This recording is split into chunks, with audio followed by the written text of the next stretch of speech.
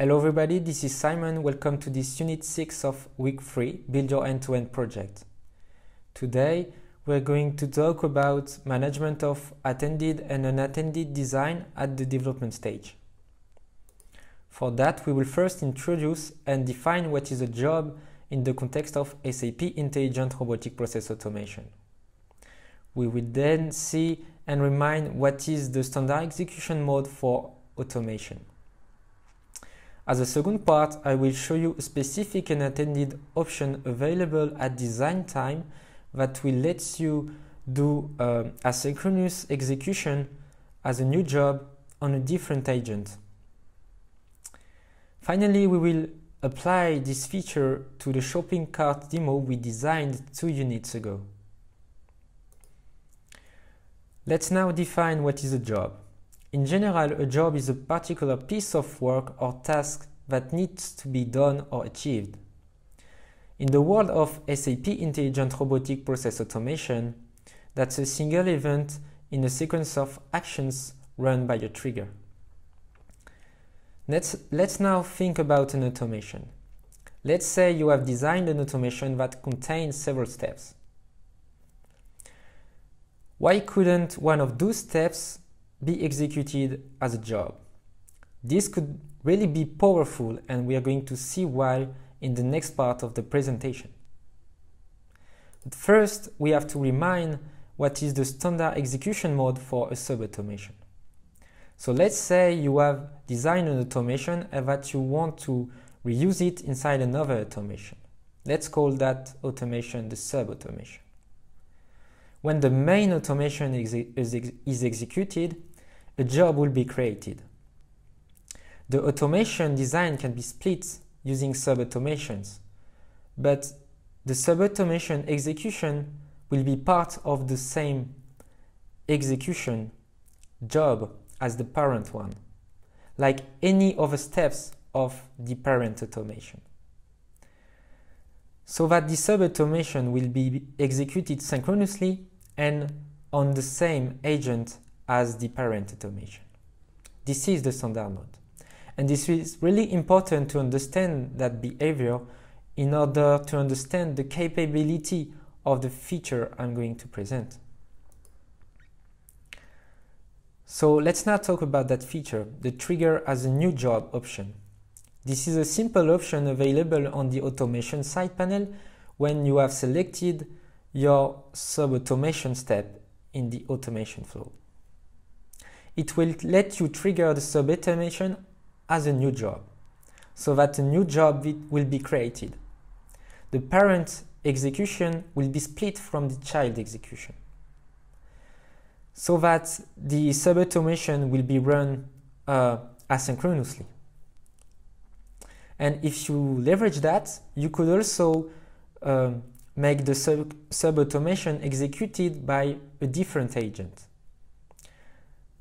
Note that this agent would need to be defined on the environment you're working on.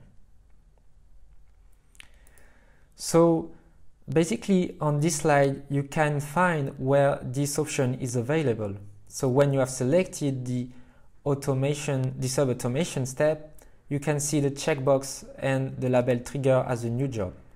If you if you check this checkbox, the option will be activated.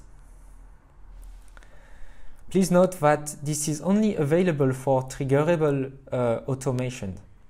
That means that when designing your sub-automation, you need to toggle on this triggerable option. You can also update it from the automation's settings available on the upper right part of the automation editor. So now let's talk about the demo. So the feature, the trigger as a new job feature I just showed is really useful for a specific use case when you have redundant, repetitive tasks that are independent and you want to parallelize them. This will let you gain some time, and the more data you have, the more time you will save.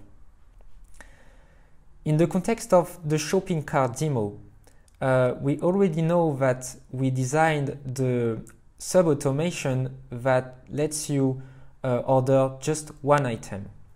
We are going to put that trigger as a new job option on that level, so that we will parallelize all the item purchasing. So let's go to the factory to leverage and test this trigger as a new job option. But first, let's open your shopping cart project into the Cloud Studio in order to do some design updates.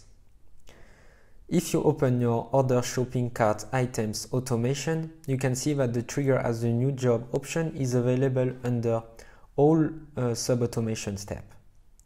We will more particularly need it for the order one item step. Let's now open the order one item automations to do some modifications. We need to do some updates so that the execution of this sub-automation can work correctly with the job execution. Basically, we need to start the application in this sub-automation even if it is already launched, because the agent can take several jobs, and in our case with different data. This sub-automation will also be in charge of doing the checkout procedure. Let's now go back to the main automation to do some other updates. We can also remove the start application and the checkout steps from this main automation because they are now being done by the sub-automation. We can also remove the email notification part because we don't want to get polluted during the execution. Let's now check the trigger as a new job option for the order one item step. If you try to test it, you will see that it is not possible. So if you want to check and verify that the design changes we made are correct, you need to uncheck this option. Let's now save the automation and fill the different input parameters we need to test the execution.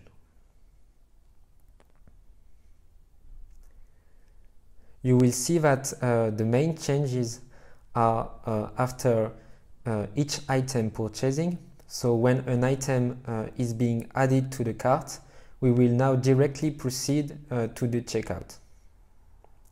So it has been done in order to make the order one item step independent from another one, so that we can easily parallelize it and distribute it to different agents.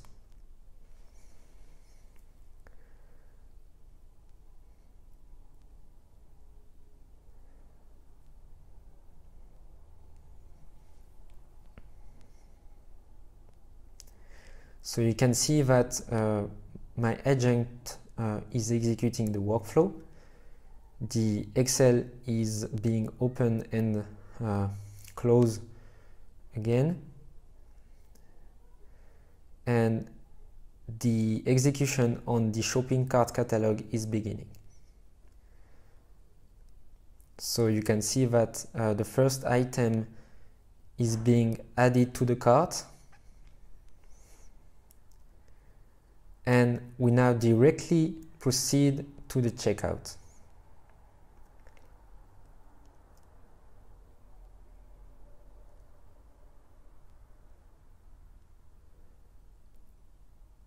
So you can see that this is the same thing for this second item, but it is being done on a different window.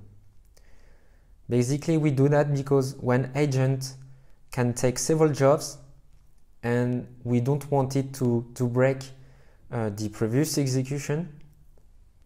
And so we make the possible second execution on another window.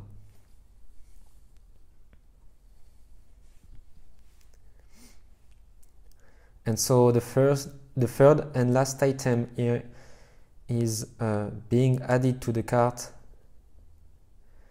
and the last checkout is being done now. And so basically you can see that we succeeded in making our order one items job being independent.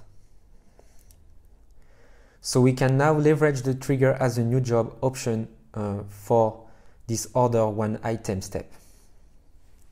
Let's now save the automation, and we are now going to the configuration phase. So for that, on the project homepage,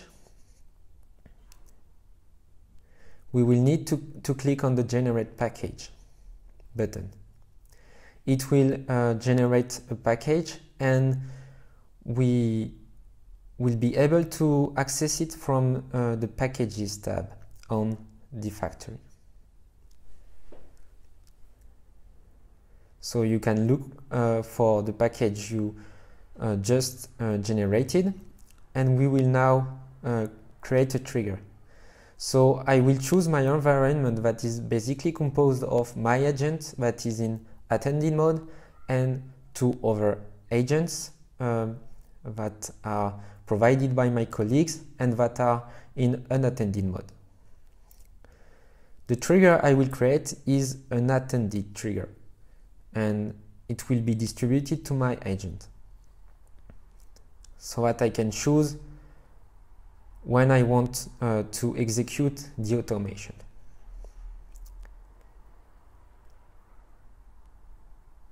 So let's now create the trigger. It is activated, and you can see on the agent that it is there. So I will start the project my agent just retrieved, and then I will be able to launch the order items automation. So let's launch it by providing the different input parameters. So you will see that my agent will open the Excel, will compute it, and will close the Excel window.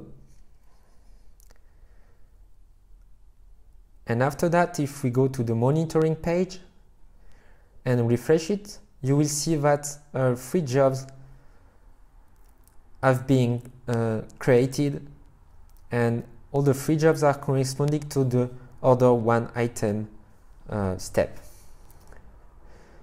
So let's now refresh, and you can see that parallelly the other unattended agents are executed the order one item workflow by adding one item to the shopping cart and then proceed to the checkout procedure.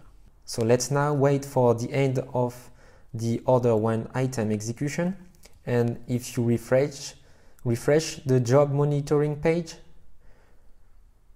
you can see that the status of your sub-automation job will be updated. So we've just seen how to leverage unattended and attended design in order to parallelize subtasks that can be repetitive and independent. That will let you gain some execution time for specific use cases. I hope you learned useful notions during this Unit 6, and also I hope that you will enjoy it. Thank you.